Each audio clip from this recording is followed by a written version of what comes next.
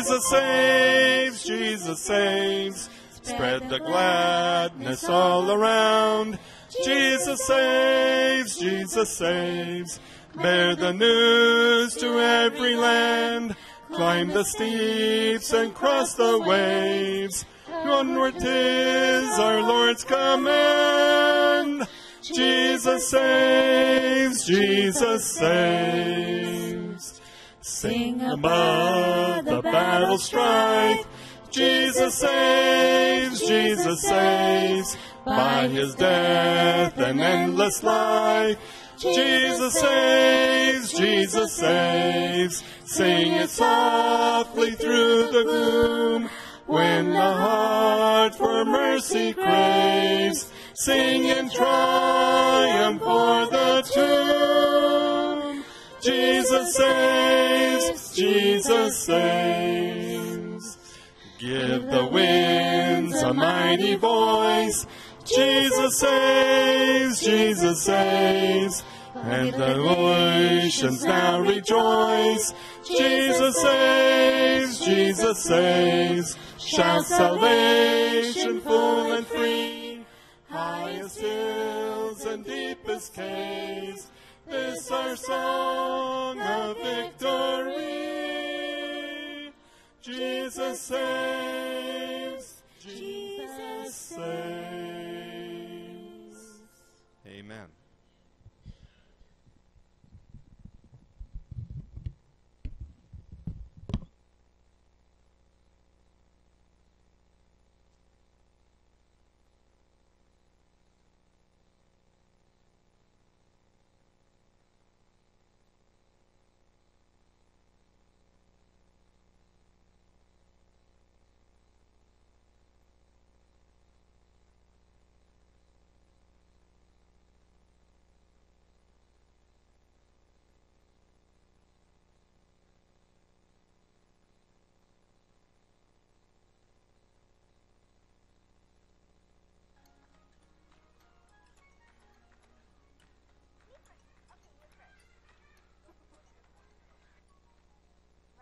Grade 8.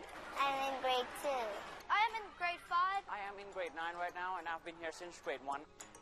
My favorite subject would be science. My favorite subject is art. Yeah, we learn like coding and stuff. Coding and typing. Help us to type faster.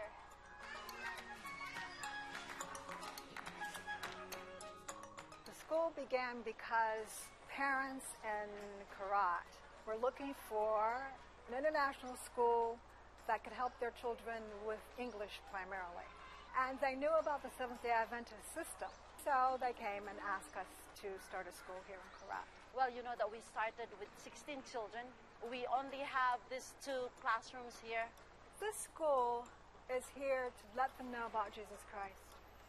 One thing that really impressed me about the students were they were so eager to learn. Not only English, but they were so eager to learn so many things, especially Bible. Every day they demand me to tell stories about the Bible. This school teaches the Bible, and I like the Bible. I come to know more about Jesus, and then I started to believe in Jesus. I have learned many things. We always read the Bible in the morning, prayed to him. As a teacher, I'm trying my best to be a good example. So my contribution is introducing God to these young generations, young leaders of Thailand. So my hope and prayer is that they will not forget what they learned, and wherever they will go later, they will always remember Jesus and accept Jesus in their hearts.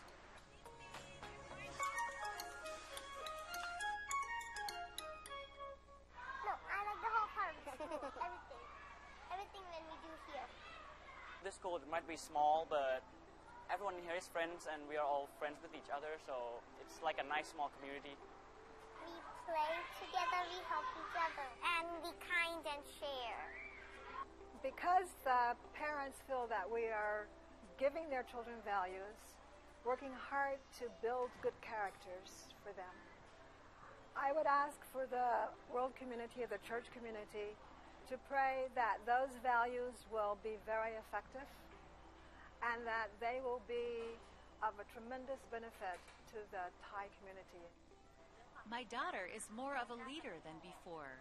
Now she can explain herself. She can do more than before. I feel like I have become more responsible. This school is like pretty small, and I want a bigger school so that we can have places to play and study. Well, we are growing and it's really not enough now. We are struggling. Right now we are sharing a classroom with the teachers. The idea of an international school in Thailand is that it is a very nice place for students to go. The facilities are nice. Our parents understand that we teach good values. But when their friends look at our school, they see something that is not representative of an international school. Some of their friends don't want to send their children to our school because of the facilities not being representative. We would like a new facility because, we are getting bigger and we need some place to hold us. I feel very happy that we will be getting a new building. We will have more for supporting our school. Not only to support the school, if we support the school, it means we are supporting the children. Ames Karat is very special. And I know that God started this school, and I believe that He handpicked each student to be here. And He wants them saved. So for me, until Jesus comes, this will continue. I'm sorry. Yeah.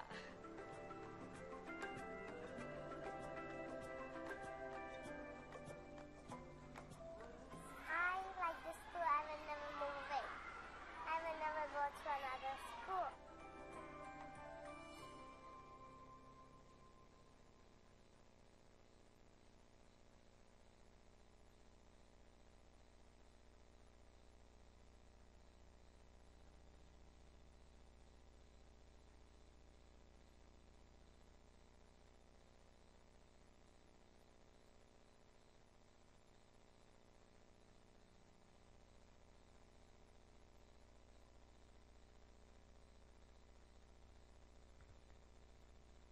Good morning.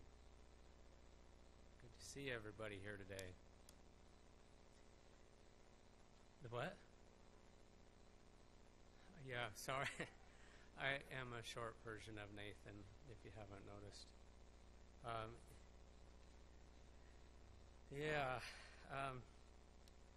Nathan is gone, so there are a couple of announcements that I want to make.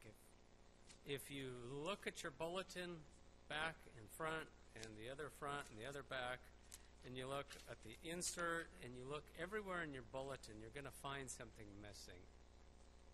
Of course, how are you going to find it if it's missing, right? This afternoon, right after our presentation this morning, we are going to have a fellowship dinner. So, that's what's missing on our bulletin. Everybody's invited to our fellowship dinner after this morning's message. If you look at your bulletin, though, it says next Sabbath there is going to be a fellowship meal. But that's not true. So we're not having a fellowship meal next Sabbath on the 27th. We're having it today, which is normal, right? The first and the third Sabbath is when we have our fellowship meals. So that's the announcement I wanted to make. And we do have another announcement by Karen, so we will let her give her announcements.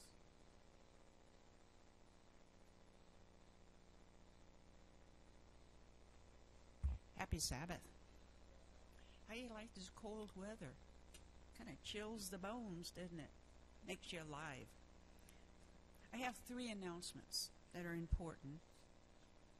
The Following of the Stars, that's at the Oregon Conference Campground, date is November 30th to December 2nd, between 8 and 9, or 7 and 9. And it's a walk-through a live divinity scene. But to indicate the date would be best for you, or you need a ride, fill this out.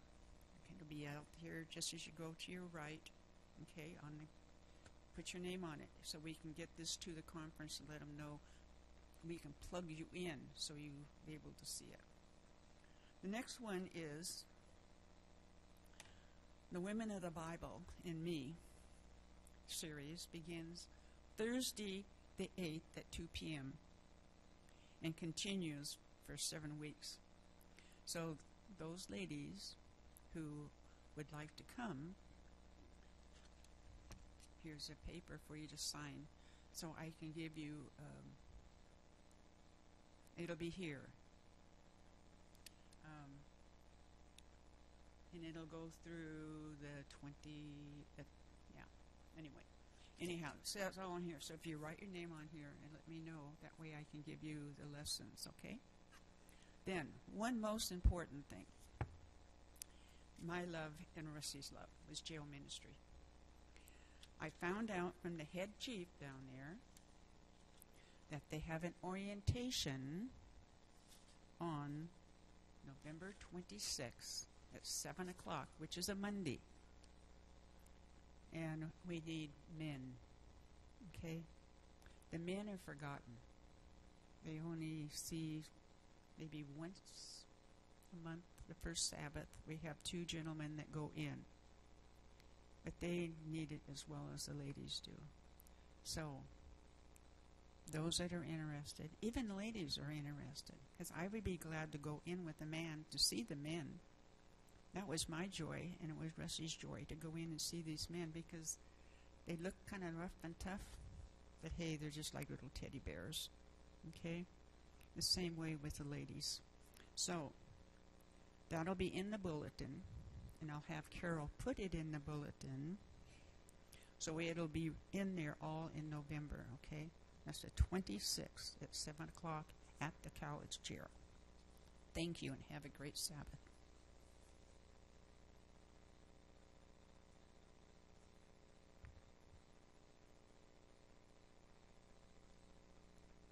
As we begin our service this morning, I would invite you to bow your heads as those of us on the platform kneel to begin our service. Thank you.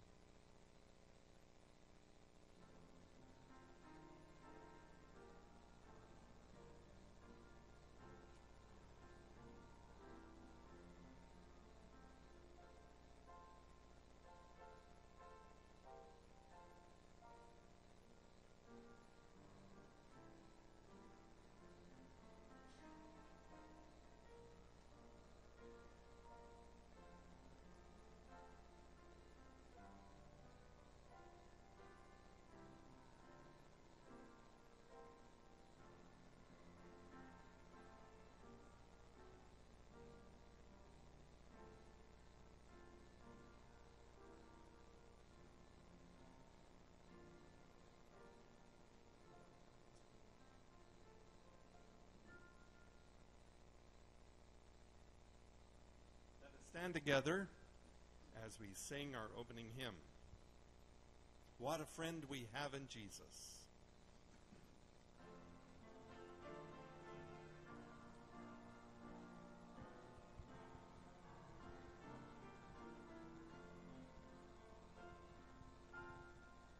What a friend we have in Jesus, all our sins and griefs to bear. What a privilege to carry everything to God in prayer. To the just we often forfeit, on the sweetest stain we bear. All because we do not carry everything to God in prayer. Will be laden, cumbered with the load of care. Precious Savior, still our refuge. Take it to the Lord in prayer. Do your friends despise, forsake you? Take to the Lord in prayer. In his arms he'll take and shield you. You will find a solace there. Please be seated. Ancient words, God's word, we can trust.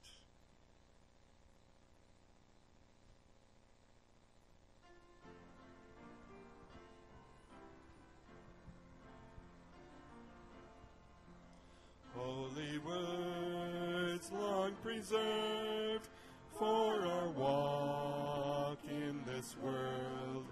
They resound with God's own heart. Oh, let the ancient words impart. Words of life, words of hope, give us strength, help us cope.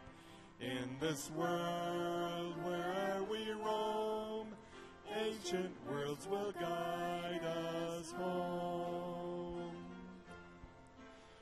Ancient words ever true, changing me and changing you.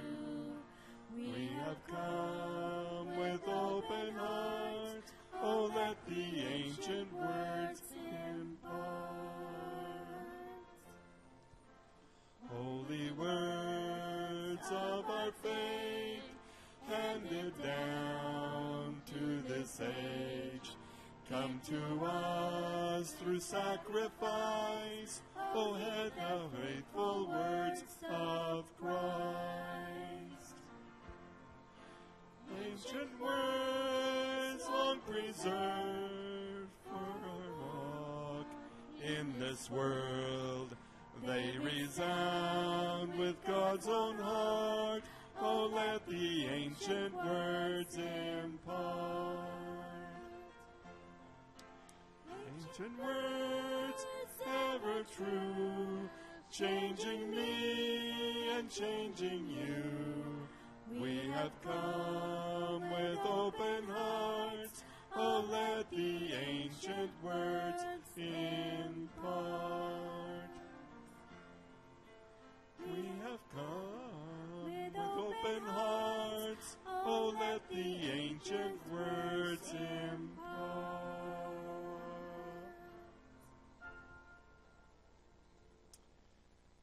Our salvation is in Christ alone. Praise the Lord for Jesus Christ.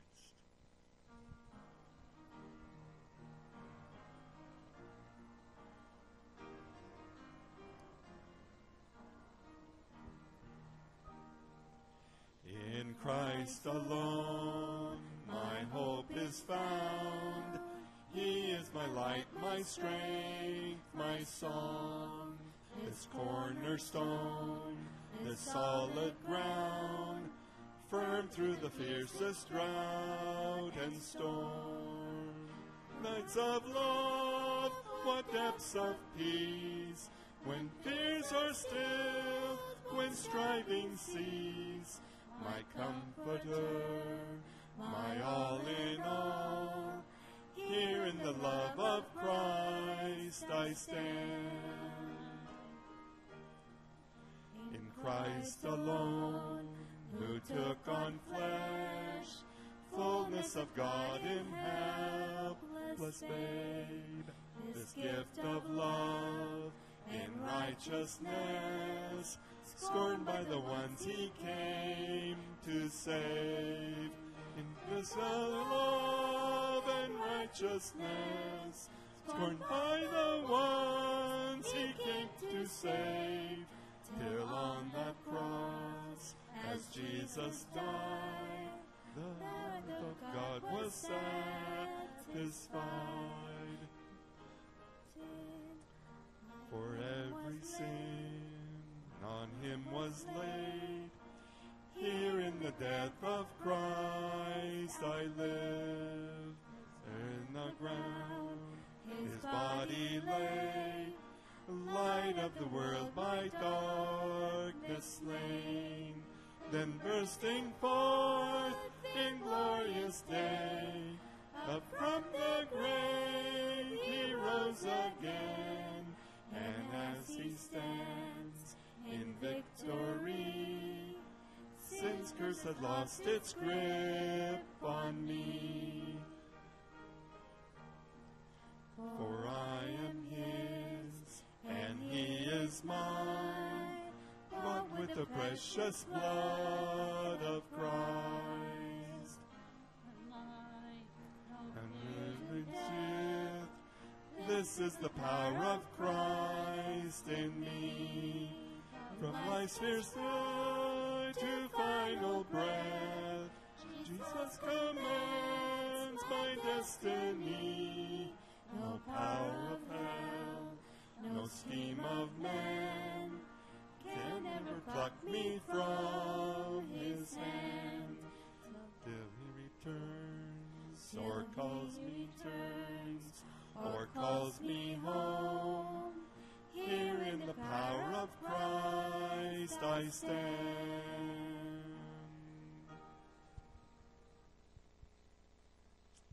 Is Jesus your all in all?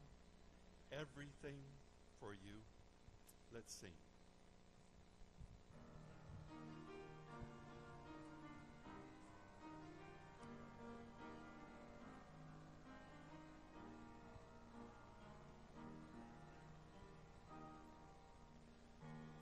You are my strength when I am weak.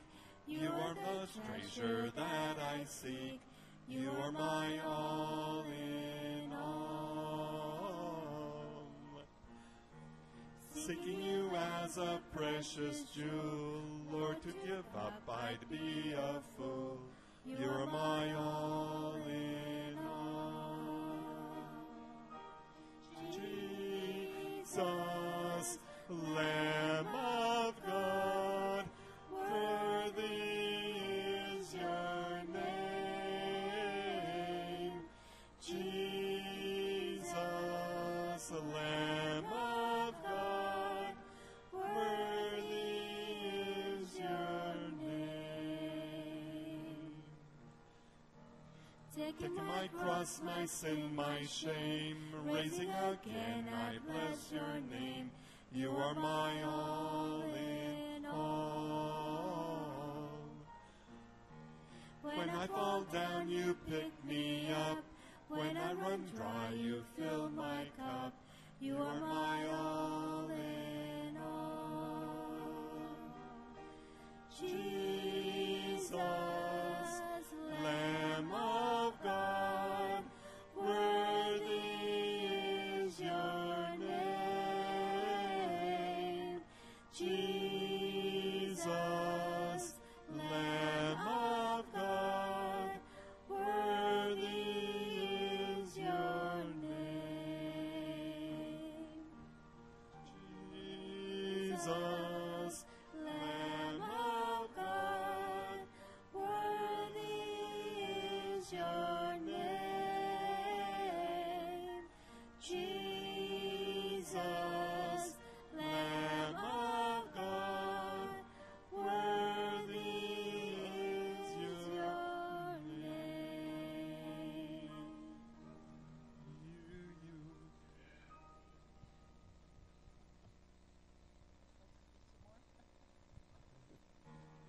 You are my strength, my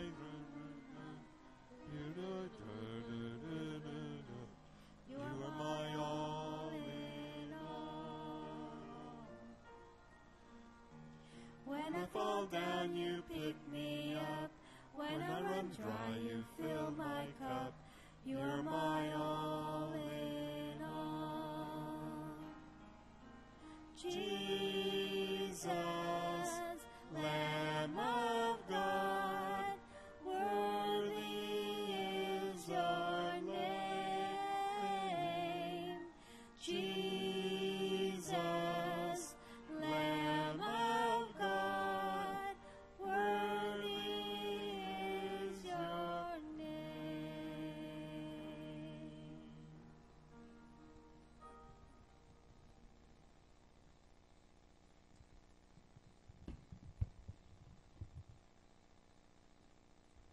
If you'd like to kneel with me in prayer.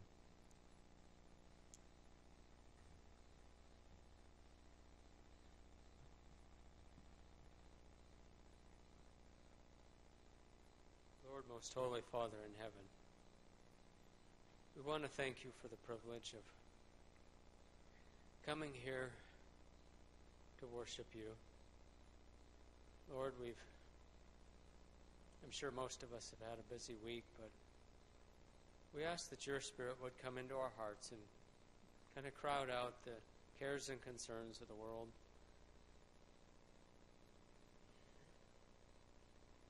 Bring us back to your word. As we've read and as we've studied, as we've been thinking about what you've done for each one of us, that you would open our hearts, you'd open our minds and bring us healing. That you would talk to each one of us today. Lord, and give us a purpose in your plan for each one of our lives. Lord, many of us, I think all of us, have friends and family that aren't here. And we want to remember them as well. That, Lord, whether through discouragement or ill health or doubt, Lord, that you would send your Spirit to go and talk to them, and as only your wisdom knows how to reach their hearts, we'd ask that you would send and talk to them as well. As we begin our service this morning, we just ask that you would, again, abide in our hearts. Give us your thought. Let us hear your words in Jesus' name. Amen.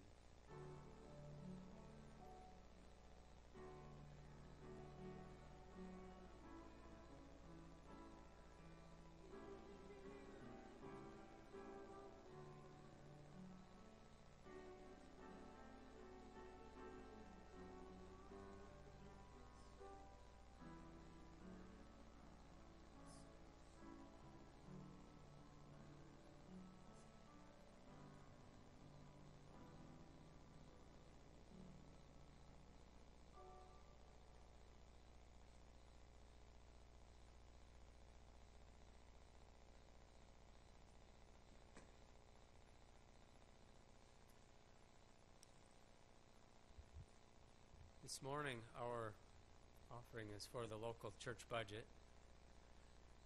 And the local mission field is where? It's next door. It's the answer. What?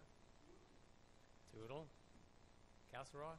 It's the answer to the question, who is my neighbor? Right? Who is my neighbor, by the way? Who? Every human being, keep coming with that, in whom we have association or connection with, isn't it? That's our mission field. So sometimes it gets extended if we go to Nevada and visit friends and family. But primarily, our offering this morning is for our own local church budget here at Castle Rock, to do what we can to bring the light of the gospel to our community and its surroundings. So with that, would the deacons stand for prayer? Lord, most holy Father in heaven, as we have opportunity to give back to you some of what you've so kindly blessed us with, Lord, we just ask that not only would we give you our means, but that we would give you our hearts as well. That we wouldn't just give an inanimate object, but that we would also send with it our thoughts, our prayers, our words and our actions, that we would participate in our local mission field just as well. Lord, we ask that you would take these means and use them wisely and efficiently, sometimes in spite of us.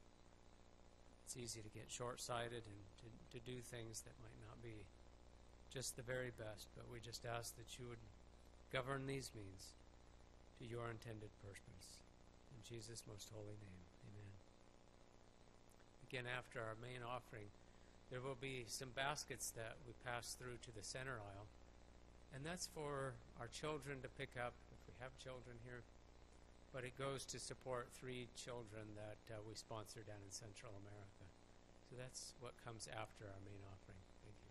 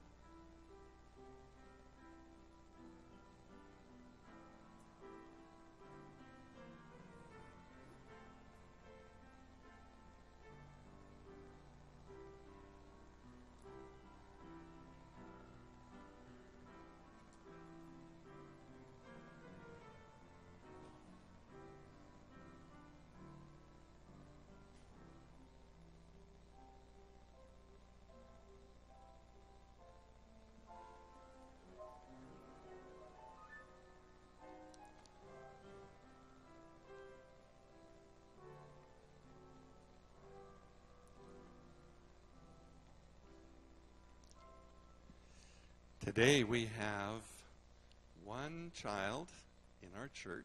His name is John. He is 4 months old, and his parents tell me that he's 99 percentile in his growth at 4 months. So we're just thankful for baby John and for his parents, and Cody and Krista. So I'm going to still tell the children's story, but it'll be along the lines of an experience that I had in 1998 when I went back to Central America on a mission trip down to where I grew up from the age of 2.5 to 7 years old, to the first location of our Adventist hospital in Nicaragua. It was on the East Coast, which we call the Mosquito Coast, and we were right close to the ocean where the hospital was. You could see the ocean from our house. And we'd walk down to the beach, and when we get to the beach, there was a big drop-off, like a cliff, but it had steps built into the sandstone rock that we could climb down onto the beach. And there was a little stream that came in from the side into the ocean at this point, and there's shallow places that you could cross to go to the main part of the beach. On the left, there was an outcropping of an extension of land that had a tunnel underneath. And we could swim over there and go through that tunnel that had been opened up by the waves. And on top, you could look way down the coast south to where the dock was, where the big ships would come in to take lumber, pine lumber, from the area around. American companies were logging that area, and they would put the lumber on these ships that were going to Germany to rebuild after the war, to rebuild Germany after the war. And so that was where my memories were. And when I went back there after 40 years, it was like deja vu. I was just awestruck with being in the place of my boyhood.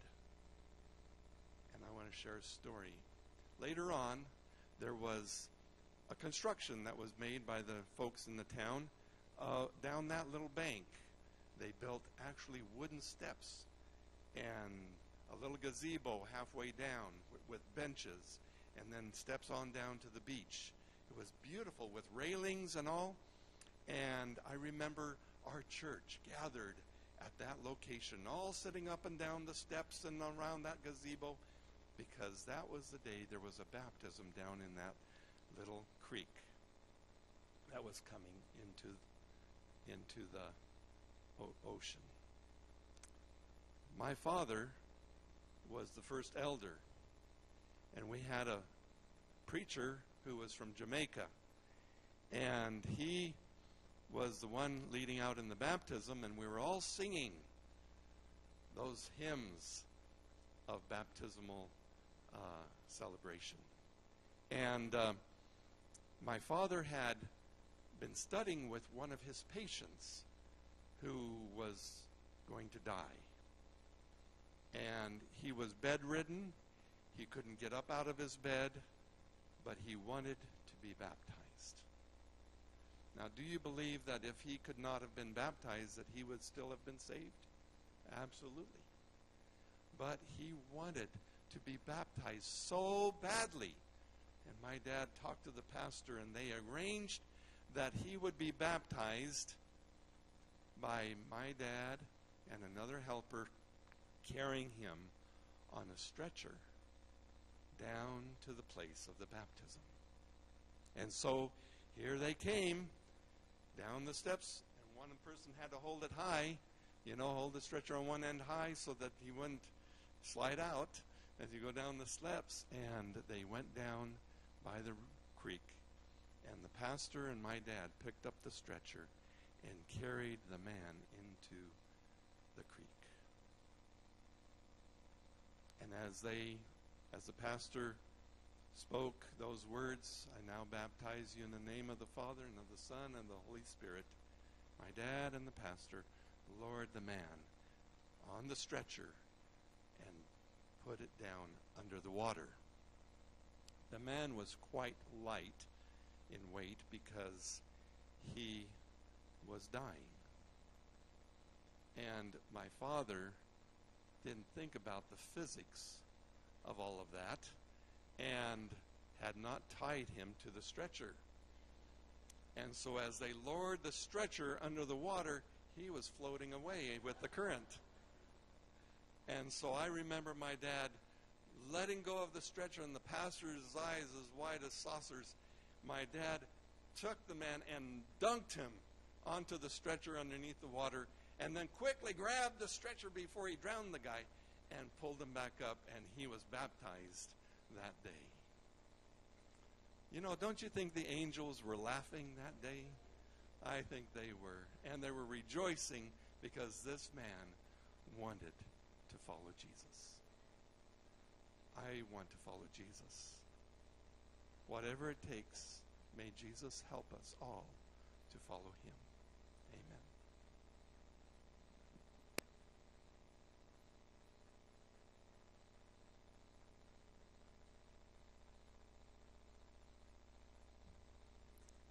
Our scripture reading for this morning is found in Hebrews chapter 4. If you'd like to turn, Hebrews chapter 4, verses 14 to 16.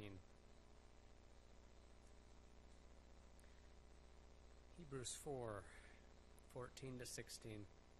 Since then, we have a great high priest who has passed into the heavens, the Son of God. Let us hold fast our confession. For we do not have a high priest who is unable to sympathize with our weaknesses, but one who in every respect has been tempted as we are, yet without sin.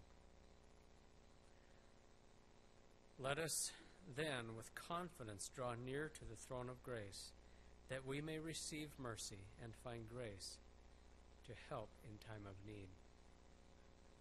There's an enormous promise there, isn't there? The last 3 weeks, I think it has been, we've been having some evangelism meetings 4 nights a week. And before each of our main presentations, we've had a little health talk. And so we want to kind of keep that going. And so Jeannie is going to give us a little health talk, and then Carol will bring to us our main message for this morning. So that's how we will put it together again. Thank you. This morning, I'm going to be sharing with you on hydrotherapy. Did you know that there is a simple method of treatment for many troublesome ailments, one that is inexpensive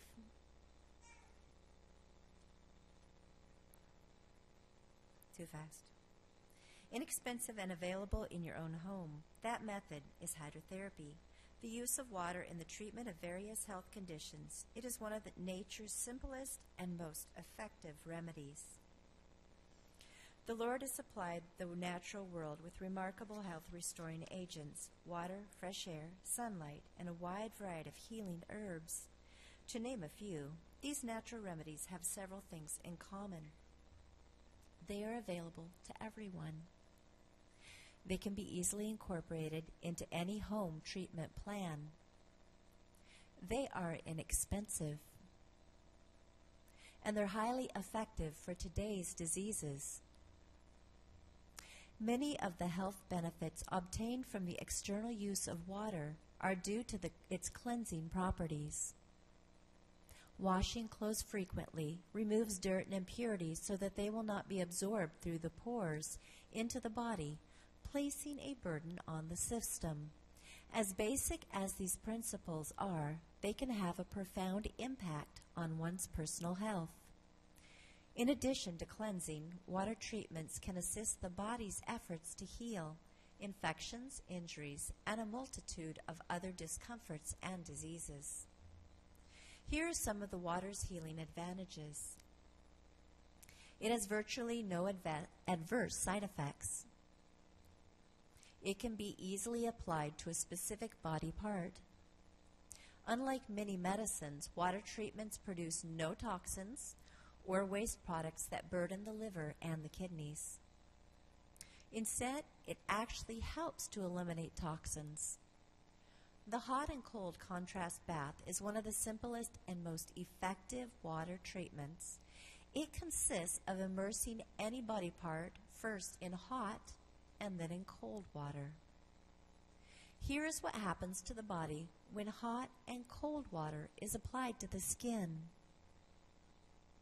The blood vessels widen when heat is applied, and they narrow with the application of cold. This change in the blood vessel size increases circulation. More oxygen and nutrients are brought to the affected area, and the removal of toxins and other waste products is sped up. As a result, there is more rapid healing. Here are a few common ailments greatly benefited by the use of the contrast bath. Infections, especially infections of the hands and the feet. Injuries to the muscle or joints. Arthritis, bone fractures, and swelling of the feet and the ankles. The contrast bath is so simple that it can easily be done at home. Here is what you'll need: 2 containers large enough to cover the body part, a tea kettle or pot of hot water, a pitcher of cold water or ice, and a towel to dry the area after completing the treatment. Before you begin the treatment, assemble your equipment and be sure that the room is warm and free from cold drafts. It's good to begin the treatment with a prayer for God's blessing. Test the hot water with your elbow. Be sure it's not too hot.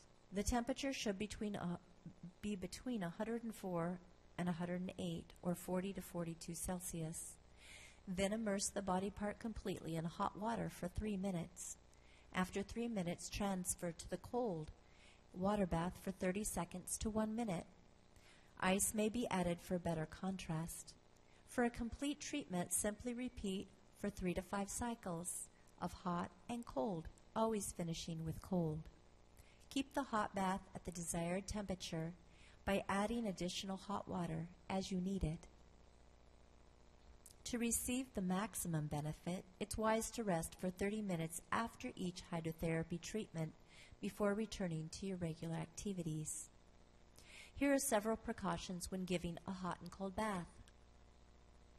Instead of hot and cold, use only warm and cool baths if there is a loss of feeling, or poor circulation to the legs and the feet. This is especially common in diabetes. For these people, it's very important to test the water temperature. As a general rule, when using your elbow, if you can leave your elbow comfortably in the water, you may proceed with the treatment.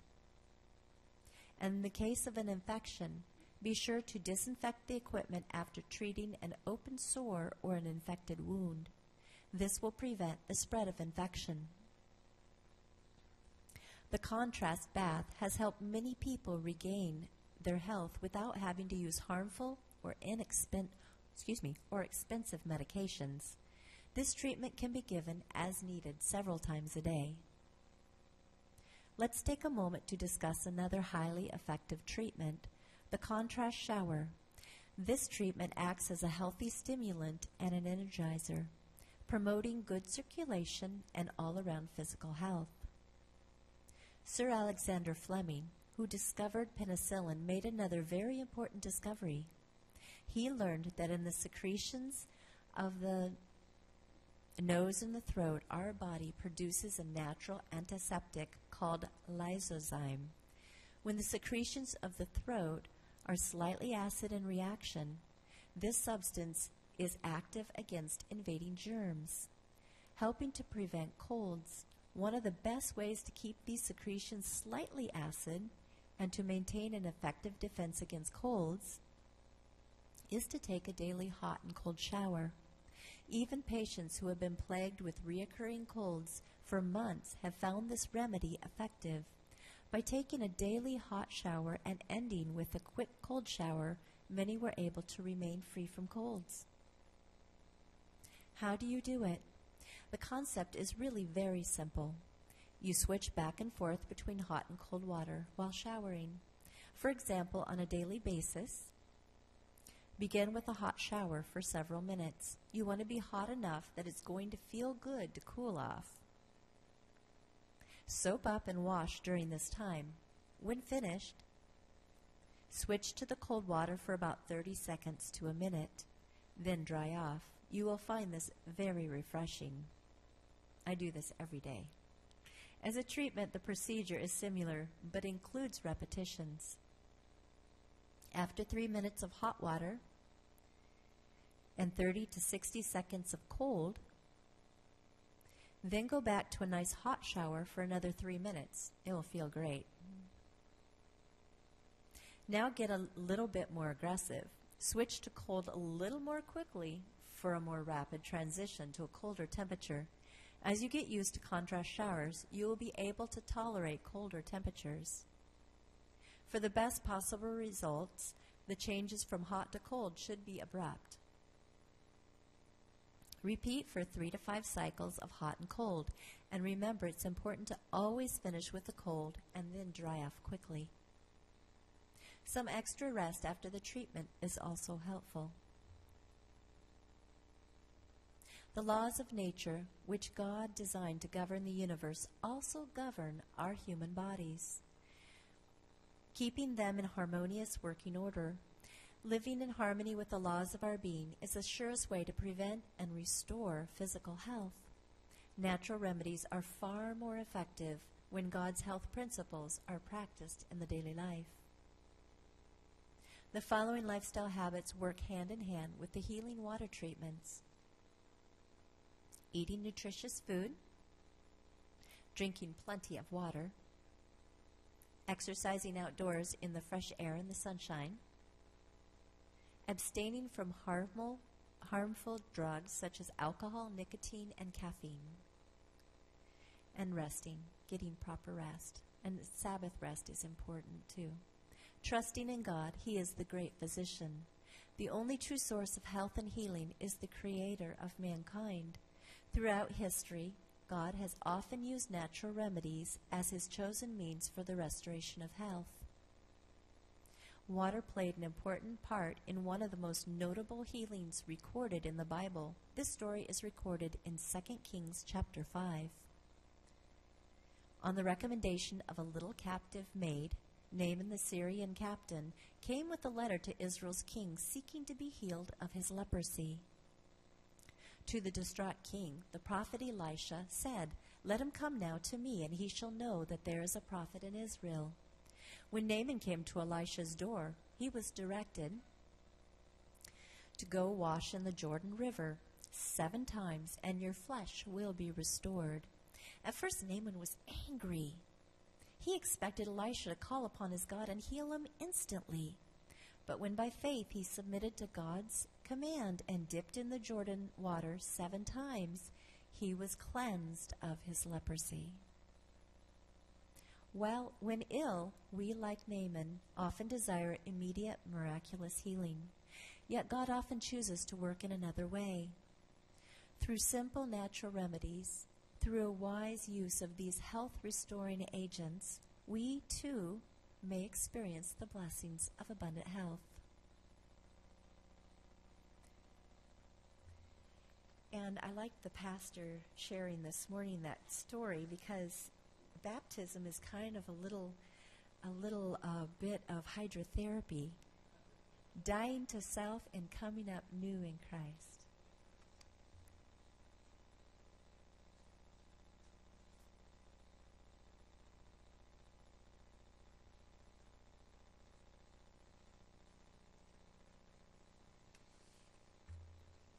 When's the last time you had to go to court?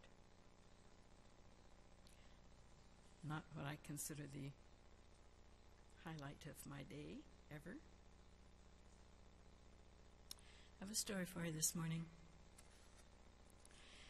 The day he was to be hanged, the convict was served an evening meal of peas, bread, olives, and tea. At 8 p.m., he was informed that his appeal for a stay of execution had been denied. At midnight, he would die. The prison orderly brought him in a bottle of red wine. He drank half of it. As midnight approached, he was led to the third-floor gallows. When asked if he wanted to wear a black hood, the prisoner said no.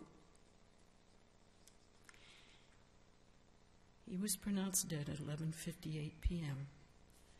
The body was cut down and cremated, the ashes strewn far out in the Mediterranean Sea. The date of that execution was May 31st, 1962. Most of us can remember the year, perhaps, if not the exact date. The water took those charred remains, the Mediterranean. The executioners, the Jews. They executed Nazi war criminal Adolf Eichmann. Now, Adolf Eichmann was a former oil company salesman, a salesman. He ran Hitler's final solution. Millions of people, men, women, and children, were murdered without mercy through the diligence of this icy German bureaucrat. Here's a perplexing question. To hang a man who killed millions in the same way, to hang him if he killed just one, how can that be justice? It can't be, and it wasn't. Frankly, what court could give the kind of justice that was deserved in a case like that? Only God can do that. The Bible tells us that He will. Ecclesiastes 12:14 says, "For God will bring every work into judgment, including every secret thing, whether good or evil." I don't know about you, but I think I've undoubtedly got some things back here that I've never told anybody about and don't ever want to. That's between God and me. Tonight's extremely important subject is about God's final judgment and how it affects you and me. One thing especially I want you to remember, in God's court, your Heavenly Father is the judge. Your older brother, Jesus, who died for you, is your defense attorney. What a concept. If you've accepted Jesus as your Savior and your Lord, you have absolutely nothing to worry about when you have your day in court. The Bible tells us we will have that day in court. For we must all appear before the judgment seat of Christ, that each one may receive the things done in the body according to what he's done, whether good or bad. 2 Corinthians 5:10. Years ago, a prominent philosopher wrote that if you believed only one thing, God is just, then he had to believe in some sort of final judgment that would be handed out in the afterlife, because there's often no justice in this life. I mean, where's the justice for those who carried out the Holocaust? Where's the justice for those who caused the massacres in Rwanda? Where's the justice for Pol Pot and his henchmen who massacred more than 1 million on the killing fields of Cambodia? I've read a first-person story about those killing fields that took those people 5 years of wandering around to finally get to a place of safety. I can't imagine that. Where's the justice for those who stole Africans and sold them into slavery? Well, my answer to you today is that judgment is coming. The Bible is clear. God will mete out the final judgment, and it is absolutely fair and just, never distorted by personal opinions or political viewpoints. Then we, with others, will be able to shout, "Even so, Lord God Almighty, true and righteous are your judgments." Revelation 16:7. First, notice with me this text. Now, this is Jesus talking. And behold, I am coming quickly, and my reward is with me, to give to everyone according to his work. Revelation 22:12.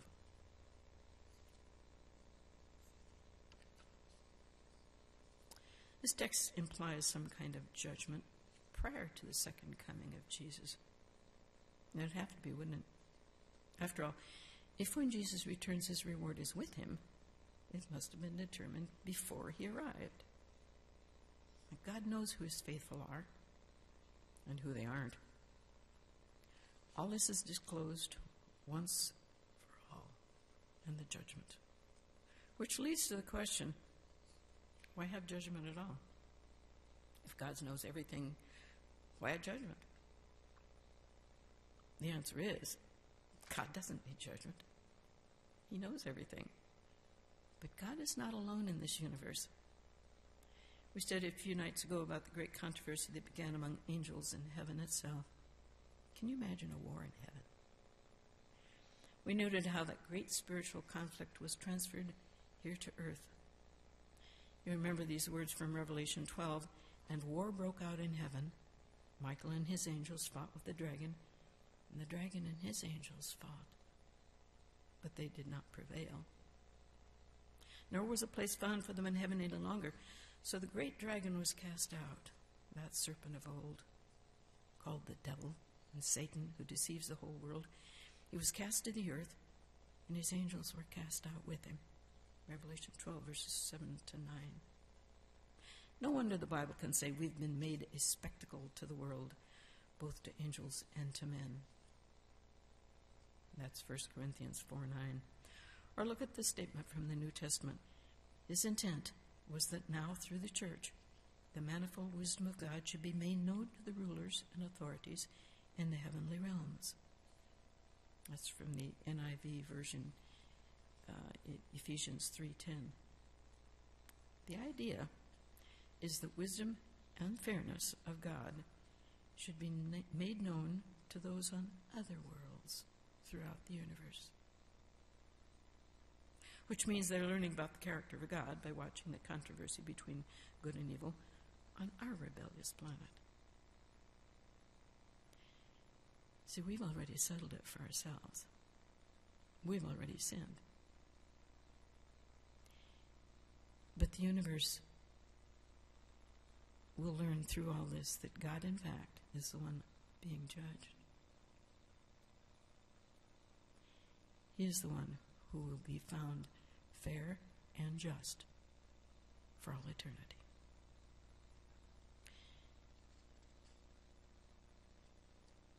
They're learning about the character of God by watching this controversy on this rebellious planet, and why not? According to Scripture, the issues regarding sin and evil aren't just limited to earth. On the contrary, the whole great controversy between the forces of good and evil began in another part of the universe. Thus, the universe has a stake in this matter. I'm glad about that, aren't you? Aren't you tired of living in a world of sickness, sadness, and death? I sure am. Getting awfully tired of watching good friends die. I'm glad, too, that one day this is all going to end, because you see, at the cross, Jesus conquered Satan. Small note, does that not make Satan a defeated foe? A toothless rattlesnake? The Bible makes it clear that because Jesus sacrificed on the cross, you and I can have eternal life, and sin, Satan, and his fallen angels will be destroyed in a lake of fire.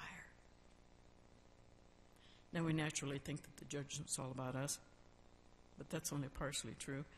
Those who have accepted Jesus eagerly await his "Well done, thou good and faithful servant," Matthew 25:21. However, judgment isn't only about us, it's about God. Was he fair? Was he just? Did he do everything possible to save each of us? These questions are answered in the judgment that precedes Jesus' return to planet Earth. The Bible says even those who reject the salvation God offers, will admit in the end that God's verdict is just. As we continue studying the judgment, we're going to discover not only why God has judgment, but when it will begin. With these points in mind, let's look at the famous text from John 3:16. For God so loved the world that he gave his only begotten Son, that whoever believes in him should not perish, but have everlasting life. There's a story about a bridge tender. And one day, he'd taken his little 5-year-old boy with him to work. And as the train loaded with commuters was approaching the bridge had been open for a ship to go under. And as he was about to close the bridge, he looked out the window and he saw his 5-year-old leaning over the edge of the bridge. And if he closed it, his baby would die. He didn't have a choice. He closed the bridge. And as those people in that train went whizzing by, they were totally oblivious to the sacrifice that had just been made.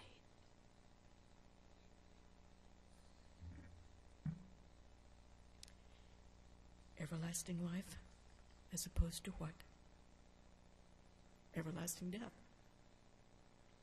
With so much at stake, God is going to have a judgment that makes it clear that he is just and fair and merciful to every one of us. So read the Bible's clearest description of judgment.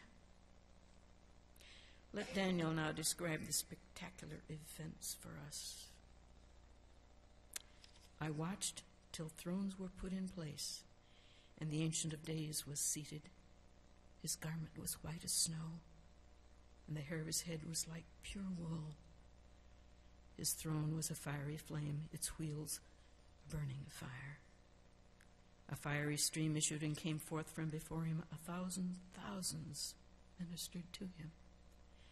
10,000 times 10,000 stood before him. The court was seated, and the books were open. Daniel 7, verses 9 to 10. And if we read on in the vision, it becomes clear that following this judgment, Jesus returns. Clearly, this is the judgment which takes place just before Jesus returns. Notice the words, the court was seated. Now, what does court make you think of? Judgment, of course. A trial with evidence presented. In the judgment, we see the Ancient of Days, God himself. In the Bible, books were often used in judgment, as we see right here. Revelation 20, verse 12 says, and the dead were judged according to their works by the things which were written in the books. So it's clear here, we're looking at some kind of heavenly court where judgment's about to take place. The Ancient of Days, God himself. Before we continue, let's make sure one thing is perfectly clear. Not one of us facing this judgment is worthy of eternal life. So it's pretty wonderful when in this court, when many of the records come before the judge of the universe, we find the word pardoned after the name. How can that be? Because these people have asked Jesus to forgive their sins and become Lord of their lives. What an amazing transaction by God on our behalf.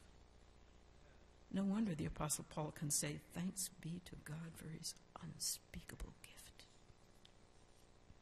So essential is this drama to describe how God deals with the sin problem in his universe, that he gave his people an object lesson through the earthly sanctuary where their sins would be dealt with. Let's take a walk through that sanctuary, the first large courtyard, surrounded by a high linen fence. In the courtyard was the altar. Here's where the animals were brought: lambs, goats, calves, oxen, even birds, to be sacrificed. When someone committed sin, they brought an animal to be killed. God allowed animals to be killed instead of the guilty sinner. The sacrificed animals were also symbols of Jesus, that true Lamb of God. After the animal was killed, the priest take its blood into the earthly sanctuary. And in a sense, that blood carried away the sin of the guilty person. Their sin figuratively transferred to the animal, which died in their place. The priest then brought the blood into the sanctuary so the sinner could be forgiven and freed from the penalty of their sin. As we'll see in a moment, this happens in the heavenly sanctuary too. The earthly sanctuary had two rooms, the holy place and the most holy place. It is here in the holy place that priests ministered each day on behalf of the people. Once a year, however, there was a special service. It was called the Day of Atonement. I like that word, at-one-ment. On this special day, the high priest went into the second apartment, the most holy place. Here in that room was a beautiful golden chest, covered in gold. It was called the Ark of the Covenant and contained a copy of the Ten Commandments. I wondered about that at first. Copy of the Ten Commandments. You remember the original was broken, and God had to replace it for Moses. Above the Ark of the Covenant was the glorious presence of God. It was called the Day of Atonement, and on this special day the high priest went into the second apartment, the most holy place. But once a year, the high priest went into the most holy place, bringing the blood of sacrifice with which to cleanse the sanctuary. But why go into the most holy place once a year? Because the priest bringing blood in the sanctuary would make the sanctuary unclean. The blood was laden with the sins of the people. So now the sanctuary itself had been cleansed. This cleansing of the sanctuary was also known as the Great Day of Judgment. In the Jewish religion, it was understood to be the day when every person's case was decided, either for or against God. Yes, this yearly cleansing of the sanctuary was a symbol of the Day of Judgment. Today we know when Jesus was sacrificed at the cross, all those symbols met their fulfillment. The whole earthly sanctuary service was no longer needed. This is seen most dramatically when at the death of Jesus, the veil which separated the holy place from the most holy place was torn in half, showing that the earthly service had lost all meaning. The Bible puts it this way, and Jesus cried out again with a loud voice and yielded up his spirit. I want you to picture for a moment a man outstretched on the cross, both hands nailed down, his feet nailed down, and he's going to suffocate if they give him enough time hanging there. You can't get a breath. Jesus cried out with a loud voice. Now that's got to be supernatural. For a man in that physical position would not have been able to cry out with a loud voice. And then he yielded up his spirit. These people didn't kill him, folks. He gave it up of his own free will. And then behold, the veil of the temple was torn in two from the top to the bottom. Less than 40 years later, this point was brought home even more vividly when Roman armies under General Titus invaded Jerusalem and burned the temple to the ground. That had been predicted, but you know, when Titus came in, he saw that beautiful building, that beautiful temple, and he told them not to harm it. They weren't to touch it. But they had had such a time with this whole thing that they ran amok and they burned it to the ground. But now here's the exciting thing. Though the earthly temple was destroyed, God still has a sanctuary in heaven, just like the one which the on which the earthly sanctuary is modeled. Now, this is the main point of things we're saying. We have such a high priest who is seated at the right hand of the throne of the majesty in heavens, a minister of the sanctuary and of the true tabernacle which the Lord erected and not man. Hebrews 8, verses 1 and 2. Humans built the earthly sanctuary, but God built the one in heaven, where Jesus is ministering now on our behalf. When we pray to Jesus, our high priest in the heavenly sanctuary, let me suggest another way of looking at that judgment scene.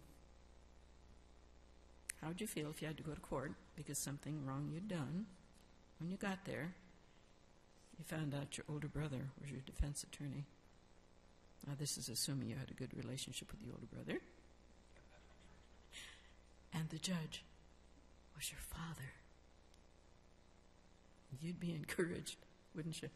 Well, this is exactly the way it is in judgment for everyone who accepted Jesus. The Bible tells us, "For Christ has not entered the holy place made with hands, which are copies of the true, but into heaven itself, now to appear in the presence of God for us." Hebrews 9:24. Notice, Christ hasn't entered into the holy place made with hands. No, he entered into the one in heaven itself, where he represents us in the very presence of God the Father. Yes, Jesus represents us in heaven as he pleads not with the blood of an animal, but the merits of his own bloodshed, so that you and I could have forgiveness for our sins. Have you sinned recently? Have you done something wrong? Have you broken God's law?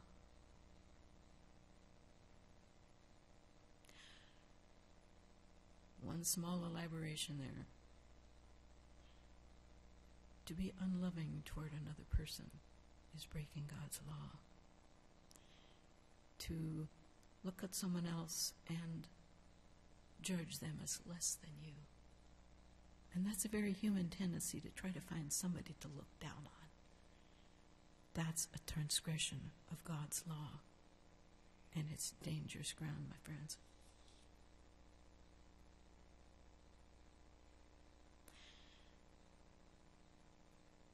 Jesus represents us in heaven as he pleads not the blood of an animal, but the merits of his own bloodshed, so that you and I can have forgiveness for those sins. I have good news for you. You don't need to sacrifice an animal to pay the price for your sins. No, the sacrifice has already been offered. The price has already been paid by Jesus. Just claim for yourself, by faith, that sacrifice. I mean, somebody gives you a gift. If you don't take it, you don't have the gift. This is a gift he has given us 2,000 years ago. Say, Jesus, I accept you tonight as my Savior and Lord. And it is that simple. We always try to complicate things. Always trying to complicate. They can't be that simple, you know. It is that simple, people. Then you too will have Jesus representing you in that heavenly court. Now I've got a question for you. We'll learn from Daniel 7 that judgment happens before Jesus returns. How can we know when that judgment actually takes place? Can we know? We can. Daniel answers that question for us in Daniel 8 and 9. Daniel 8:14 is the key text, and let's read it. For 2,300 days, then the sanctuary shall be cleansed. Right in the middle of Daniel's description of the judgment is this time prophecy that tells when it begins. If we unlock that prophecy, we'll have the answer to our question, so let's unlock it right now. First, let's remember the important key to understanding Bible prophecy is the fact that a day in Bible prophecy represents a year. That's why we read statements in the Bible like Numbers 14:34 that refers to a day for a year. Or, I've laid on you each day for a year in Ezekiel 4:6. Again, a day represents a year in Bible prophecy. So let's put the key in the lock. Our prophecy in Daniel 8:14 speaks about 2,300 days. That means what? 2,300 years. So after 2,300 years, judgment was to begin in heaven. But from when? Should be easy to discover when 2,300 years end if we can learn when it begins. Fortunately, we can discover when it begins right in Daniel's prophecy itself. But then an angel sent from heaven who says, I have come to tell you, therefore, consider the matter and understand the vision. Daniel 9:23. What vision? The vision of the 2,300 years, which he didn't understand. Yeah, Daniel needed help the same way we do. And he got it. So the angel begins telling Daniel that the first part of the prophecy concerns his own people, the Jews. 70 weeks are determined or cut off for your people, Daniel 9:24. The helpful part of that explanation, as we see, is that 70 weeks, which is to be cut off from the 2,300 days, does have a starting point, and we know when it is. The angel Gabriel gives Daniel the 70-week prophecy, the one we'd looked at in our last study. He then gives him the starting point. That starting point is the command to restore and rebuild Jerusalem, which was destroyed by the Babylonians decades earlier. Now know from both the Bible and history, this command was issued in the year 457 BC. And this date is firmly established in history. So notice here we have 70-week prophecy, which is a starting point from the command and rebuild Jerusalem. This date was 457 BC. We know when that period begins. That 70-week period was probationary time for the Jewish people to make their response to the coming Messiah. Daniel 8:14 says, for 2,300 days, then the sanctuary shall be cleansed. If we look all the numbers that we looked at last night again tonight, it looks like this. There's two ways to do it. In a previous lesson, we came to the end of the 70 weeks to 34 AD, the first 490 years. Then we add 1,810 years more, we arrive at 1844. Or we can go directly from 457 BC, add the 2,300 years, and arrive, once again, at 1844. This is the date that God's final judgment began. This is the judgment that leads to the second coming of Jesus. And notice something important with me. What did God directly link this judgment with? With the 70-week prophecy, right? That prophecy was especially about Jesus' death in our behalf. So if we've accepted Jesus as our Savior, we have nothing to fear in this judgment. Not because we never sinned, but because Jesus didn't sin.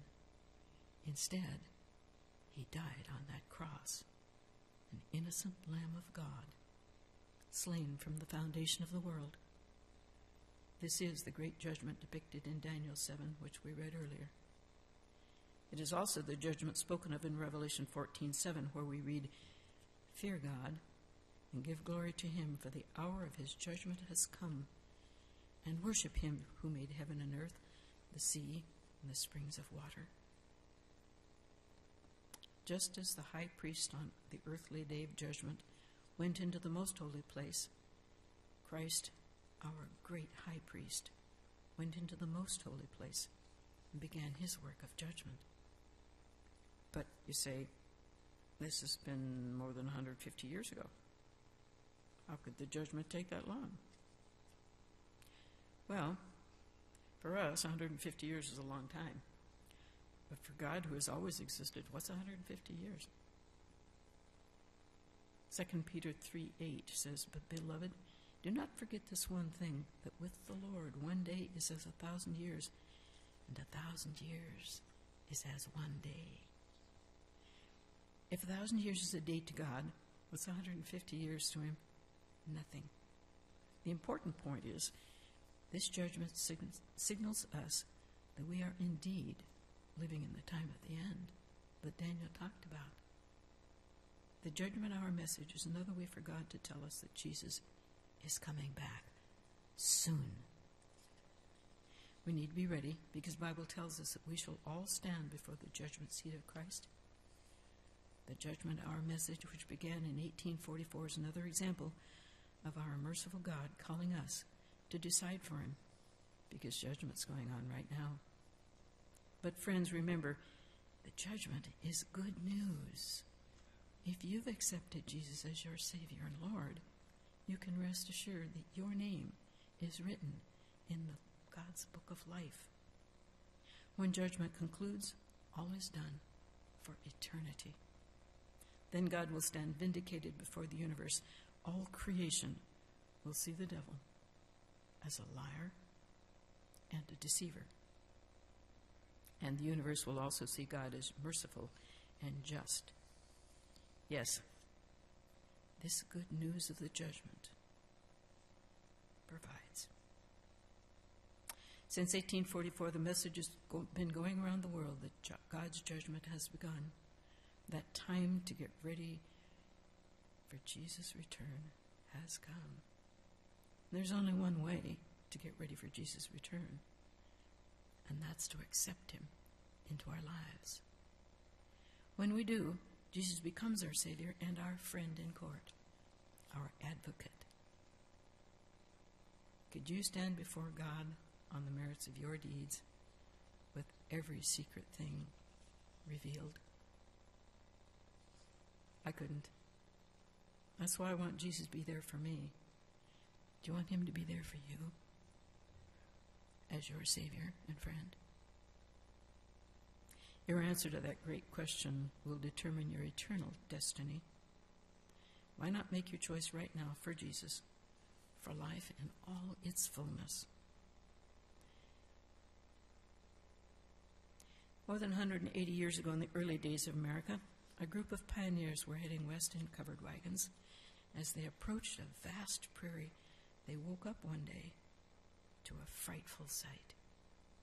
A whole wall of smoke arose in front of them to the west. A great wildfire was heading their way. There was no way they could turn around and avoid it because it was coming toward them so fast. Panic set in. What could they do? Finally, the leaders said, "Quick, burn the grass behind us. Hurry, let's set it on fire." So they did just that. And after the space was burned, they moved the whole company onto that burned space. As the flames came toward them from the west, the little girl, full of fright, cried out to the leader, "Are you sure we will not be burned up?" He looked at her and he answered, "The flames cannot reach us here, for we are standing where the fire has already been." Friends, 2,000 years ago at the cross, Jesus went where the flames were. He died there to save us. So when you go to Jesus, you have nothing to fear in the judgment, because the flames that should fall on you have already fallen on Jesus. Won't you right now make the choice to go to Jesus?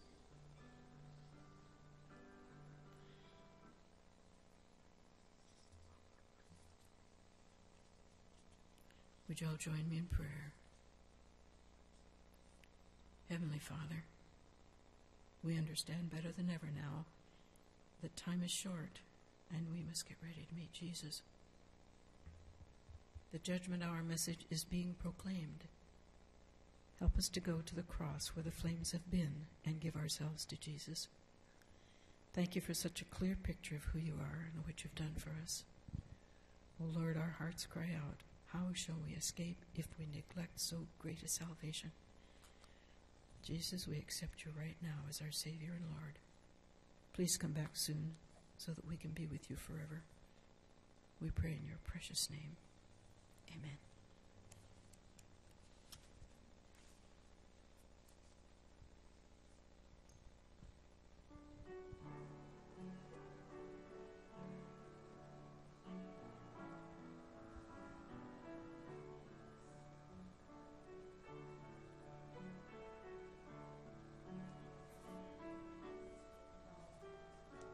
slides, please. Jesus paid it all.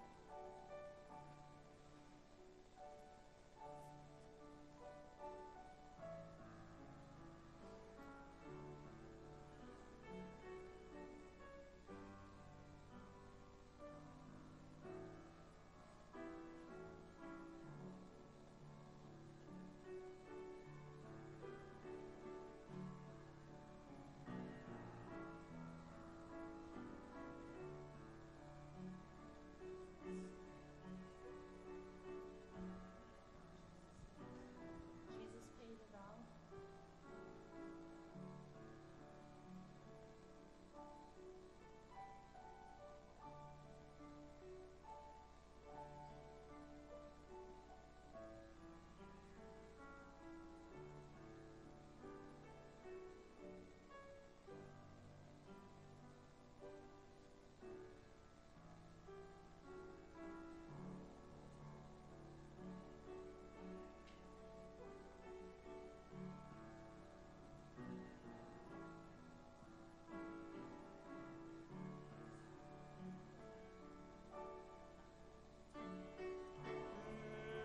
The Savior say, Thy strength indeed is small. Child of weakness, watch and pray. Find in me thine all in all. Jesus paid it all to thee I give. Sin has risen, sin, we washed it white as snow. Na, na, na,